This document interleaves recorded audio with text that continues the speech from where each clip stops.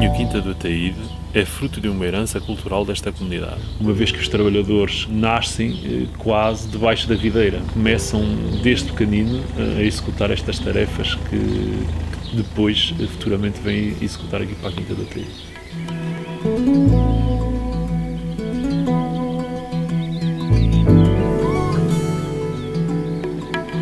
Todos os trabalhadores da Quinta, incluindo eu, são desta zona, uma zona rural. É uma forma de promover, de estimular a economia local e fortalecer esta comunidade. Ao trabalhar aqui sente-se um enorme orgulho, uma vez que uma pessoa tem a oportunidade de conviver com um grupo de gente bastante grande e de estar inserido num meio natural tão vasto quanto a Quinta do Ataíde.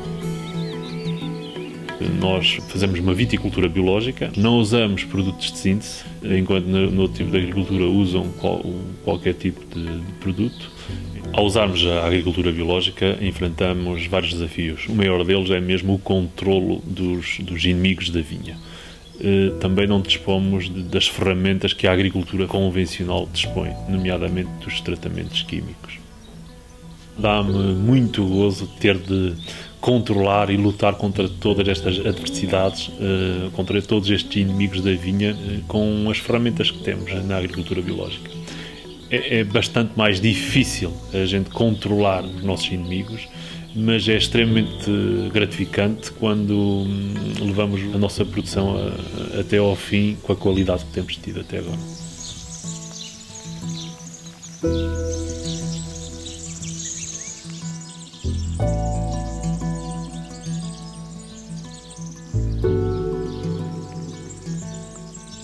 Ao produzirmos de acordo com as regras e os fundamentos da agricultura biológica, estamos a promover a biodiversidade. Estamos a promover e a mantê-la, não é? E quando estamos a promover os enrelvamentos, portanto, que é no fundo a base ou o início da cadeia alimentar, estamos a fazer com que grande parte dos insetos não se refugiem, não vão embora, não morram, portanto se estabeleçam e continuem aqui.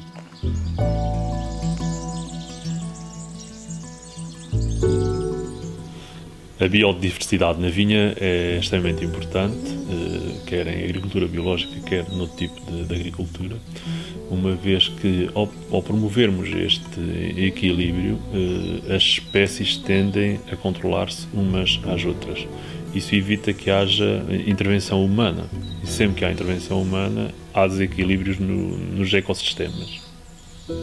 Nós aqui na Quinta do Ataíde vemos muitos animais como nossos ajudantes a controlar determinadas pragas. Temos a joaninha e a crisopa, essencialmente, a controlar-nos afídeos.